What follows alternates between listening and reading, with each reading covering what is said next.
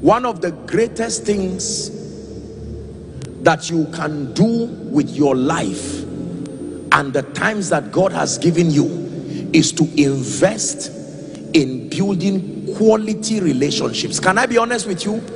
Many people do not have relationships that were intentionally built. Many people have circumstantial relationships. Circumstances just brought certain people into your life. There are 3 levels of relationships. Number 1, there are general relationships. You meet people every day and the Bible mandates you love them, believers, non-believers alike. You meet them every day.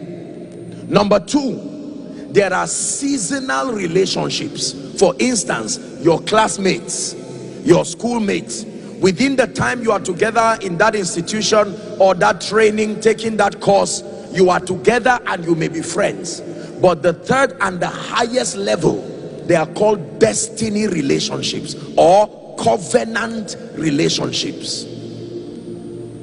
These are people who believe what you believe. The foundational pillars of your convictions are also what they believe. And you have a covenant of fellowship that you are going to be there for one another through the thick and thin. You will not just be there to stand together, that when they are on the ground you will come and stand by them and help them and lift them. Can I tell you this? Woe betide a man if everybody around you is a sycophant, just looking for your money or your titles or anointing. They will tell you, because men are intrinsically selfish. However, there are still sincere people. And my prayer is not just that you pray and say, God, give me one. Be one first.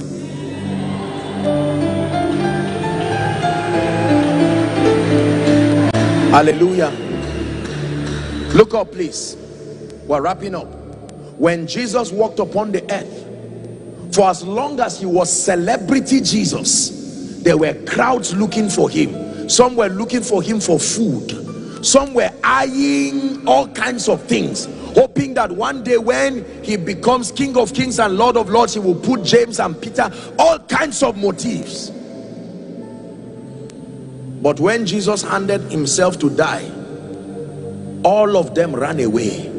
When Jesus was going to Golgotha, my question, where was blind Bartimaeus?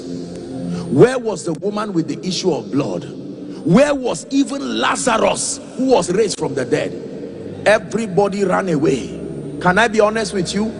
You must obtain the grace and the courage at this level in life to edit your relationships. Don't treat everybody the same. They are not the same.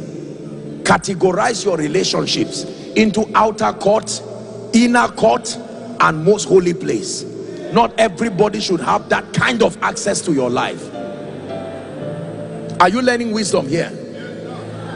Someone comes into your life and in 5 minutes you've told him everything about your destiny. You've told him everything about your past. You've told him that, oh, your dad has a problem with your mom. And tomorrow they go around and betray you and backstab you and destroy you. You need wisdom. It is not every visitor that comes to your house that you take to your bedroom. No, there are visitors who will stand at the gate. There are others who will come to the living room, but there are others you can literally take them to your bedroom and sit down, because you know that even if you are in prison, they will come and stand with you and say, we die together. Can I be sincere with you? This is one of the lessons that I have learned, respectfully speaking, in the life of our fathers of faith.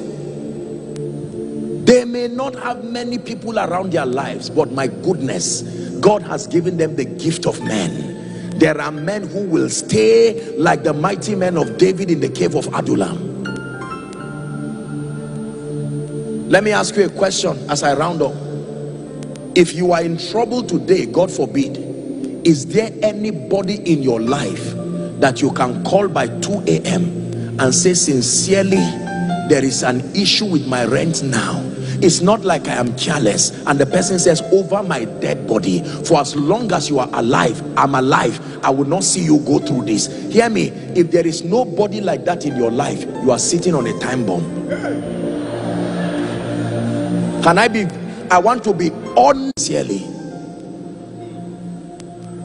Even when Saul wanted to kill David and frustrated him, David said, is there any man in the house of Saul that I may show kindness for Jonathan's sake? I have learned this as a lesson, gleaning from the wisdom of the fathers. Can I be honest with you? This is an assignment to everyone here. Write a list of the 5 most important men in your life, people you know today who love you and will sacrifice anything for you. Invest in those relationships. Don't generalize and treat everybody the same way.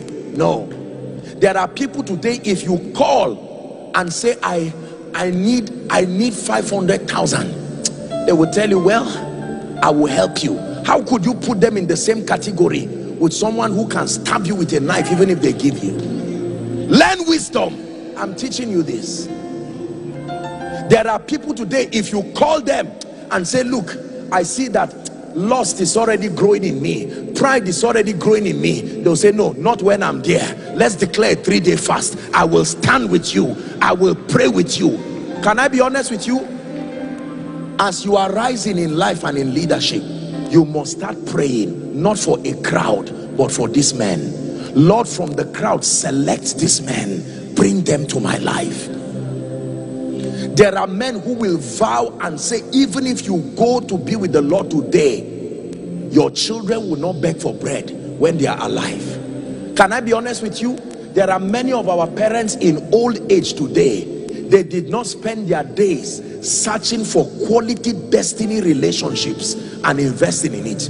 And you would see some of them move and they will tell you, I lived in US for 10 years. I know this one. I know this one. But they are still in a position today where not one of their children can have a job. Anything money can buy, relationships can also buy. Relationships are currencies. Don't use money alone to buy things. Use relationships to buy things.